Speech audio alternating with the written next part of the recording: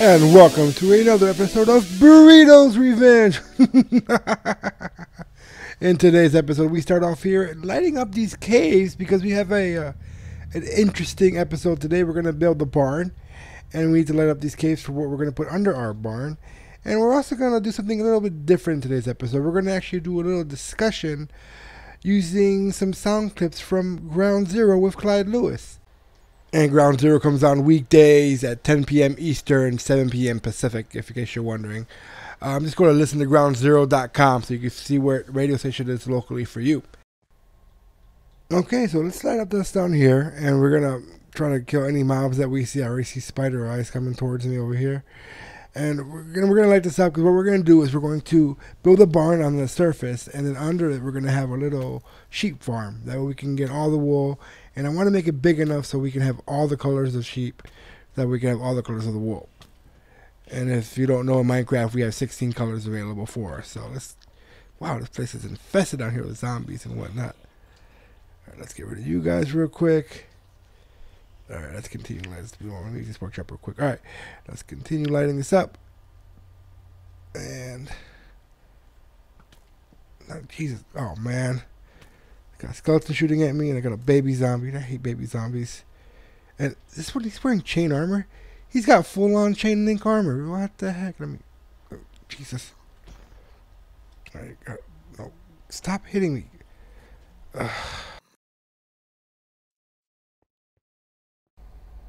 Okay, so I got the barn up, and what I want to do now is I want to play a clip from Ground Zero with Clyde Lewis, and this clip is from May 4th, 2011. The episode was called Mirror Death Ritual of the Illuminati, with his guest was Doc Marquis. And I'm gonna play this clip real quick, and then we'll come back and we'll get this discussion started right here. Ground Zero with Clyde Lewis. I don't think there's ever been a time in the history of Ground Zero where in the first hour of my show I'm already freaked out. Seriously, I am completely freaked out about this stuff. And 1-800-827-0750 or 503-417-7575. I mean, you look at all the death that's surrounding us. We're celebrating the death of Osama bin Laden, and we want to see the pictures. Or do we want to see the pictures? Is that something that we want to see? I mean, do you want to see the pictures to prove that he's dead? I mean, we don't have a body. Habeas corpus, done. We don't have proof of a body. Should we see the body? Would that convince you? I mean, there are some other things going on, and Doc Marquis wants to point out to us about what they're doing with this ritual of death and how it's going to backfire on us. Doc, what else do you got for us? You know, isn't that something? In between the commercial break, I very quickly applied Illuminati numerology and gematria to see what Osama's name comes out to be. Right. And numerology comes out to be 13, exactly. And in gematria, that would come out to be total depravity and rebellion. Okay. So that is so apropos for Osama bin Laden. Exactly. What about this whole thing about the spelling? They've changed the spelling for some reason. What do you think about that? I'm wondering, what do they think they're doing here? You know, it's very odd that all of a sudden they chose that letter. You know, I was wondering myself, why are they doing this? You know, until I sat down. And again, I did this, I actually did this on May 1st itself. My phone literally was ringing off the hook. I didn't get any work done that day. I haven't gotten any work done for the last 2 days because of my phone. But his number comes out when we change the letter. His last name, Laden, and when we change the letter from the O to the U, the whole thing comes out, if you can believe this or not, to 6 plus 6 plus 6. Will they change it to Usama instead of Osama? Yep. And the fact that they're when you apply the difference, and the fact that they're using the acronym USA, United States of America. How does that look towards the doubling of the jinn, or the jinn coming back at us, or the demons focusing on us? Well, the thing is, as it says, I've warned people in the past, you've got to be careful of certain, at least from an occult perspective. Right. That if you're not careful of certain words and phrases, you can actually call something down in your own head. It's true. It's as if, you've just, stepped out and said, okay, let me have it.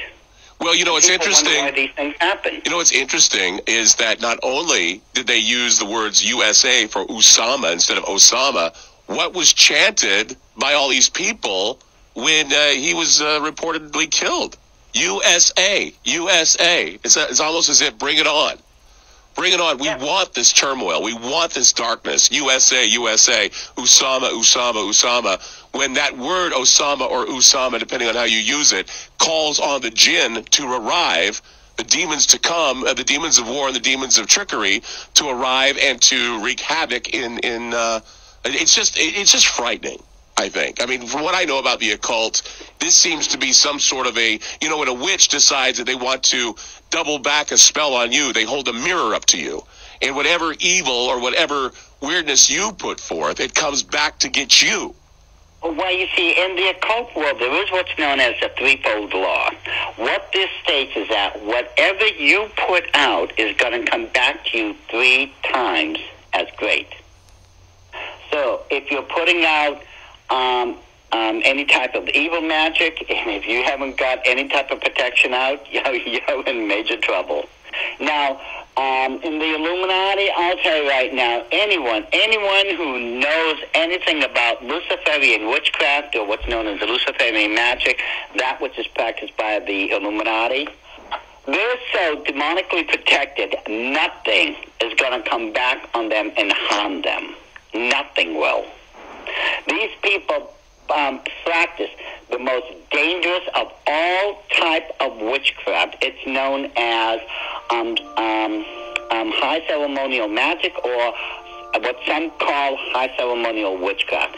It takes years and years and years just to master one particular ceremony. But I'll guarantee you, if you know what you're doing, some people would say these people can create miracles. It's fantastic. Doc Marquis, my guest tonight on Ground Zero. Some fascinating stuff. Like I said, in the first hour of my program, I have never been so freaked out in my life about what's going on with the death ritual of Osama bin Laden. Being killed twice, according to Doc, killed twice, that this is a proxy ritual for some reason that had to be done on May 1st. Just like Hitler's death, even though Hitler committed suicide on the 30th, they announced it on May 1st. They also announced mission accomplished on May 1st, even though the mission was not accomplished. This is ceremonial magic at its highest, and according to Doc Marquis, part of the Illuminati agenda. Yeah, so that aired about 7 years ago, right after we had killed Osama bin Laden back in 2011. And he discussed a lot of stuff in that clip, which was just phenomenal. I mean, everything from numerology to the Luciferian threefold laws and all that stuff. And it was just crazy. And some of the things that it made me think about was something like when he was talking about the changing of the spelling of Osama from O to U, making it, USA, and how we were chanting it once we killed him. When I say we, I mean the American people were chanting USA after we killed bin Laden. And how that chanting may have been calling a demon or some kind of demonic force towards us as a people. And we're looking now 7 years later, and I think about that, and I think we did call a demon towards us, because I mean we called the demons of war and the demons of trickery. And what do we have now in 2018 in this country? We have pretty much a war of ourselves.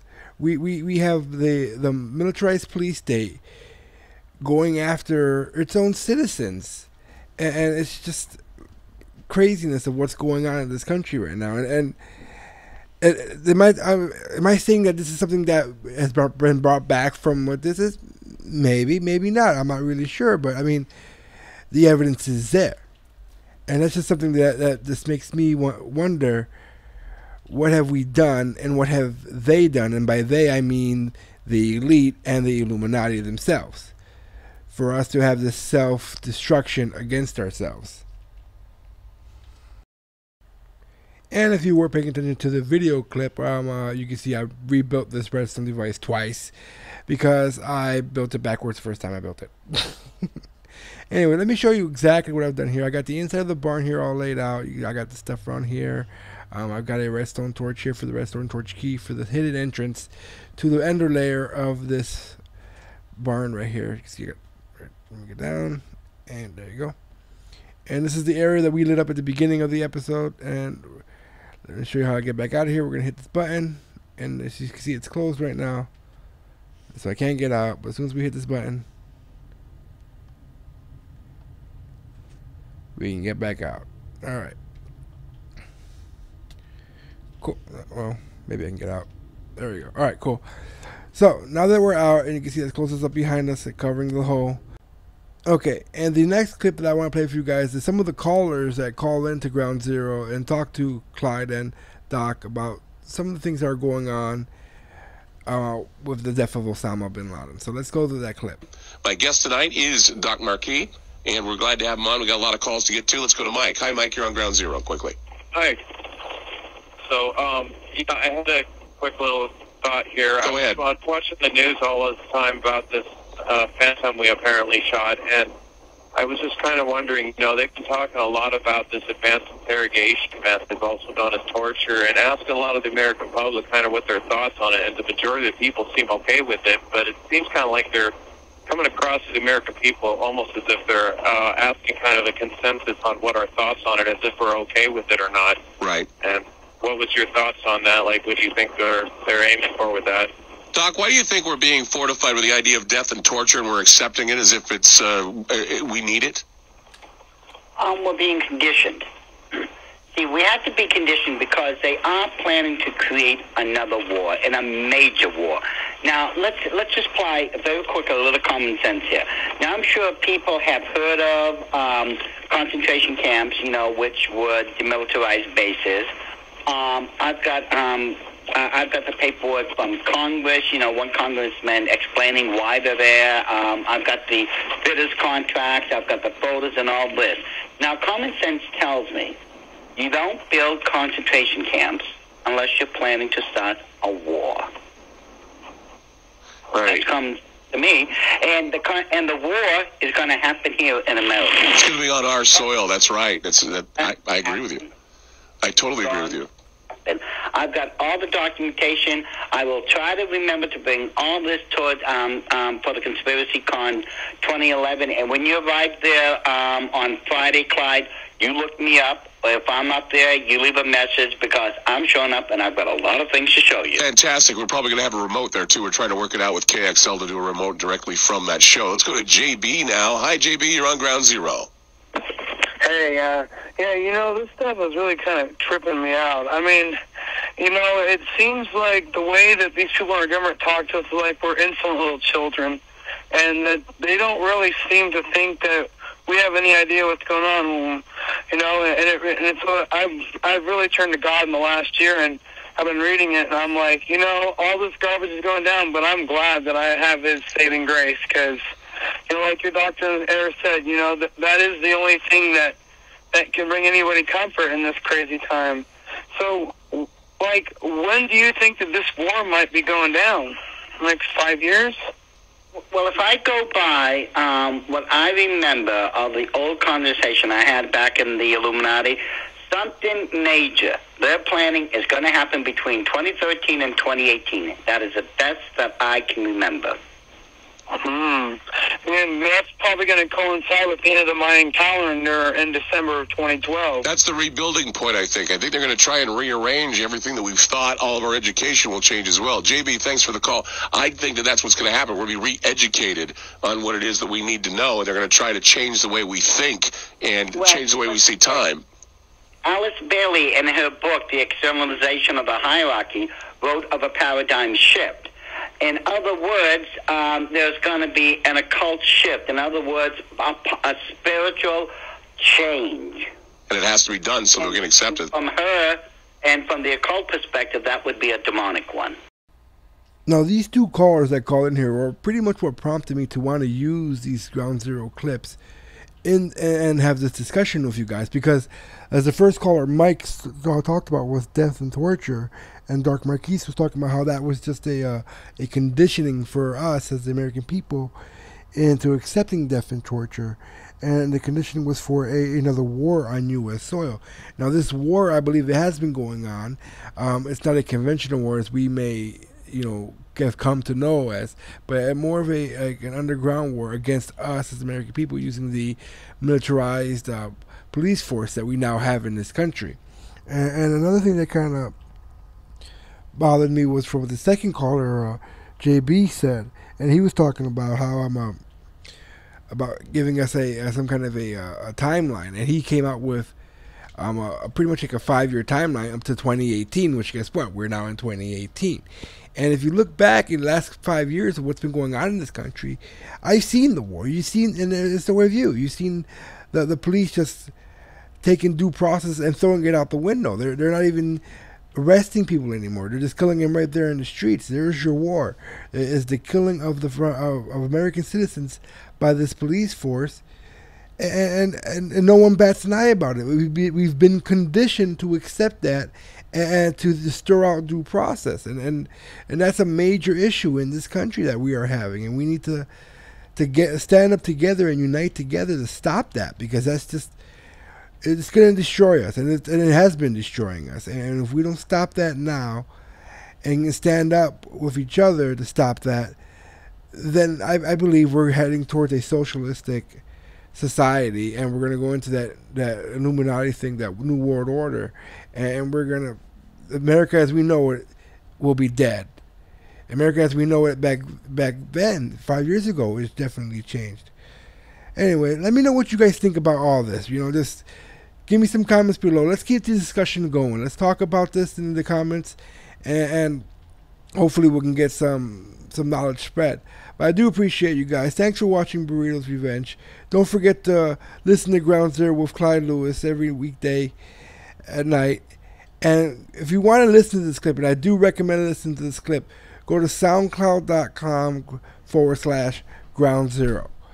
And hopefully I'll remember to put a link in the description. That way you guys can find this way more easily.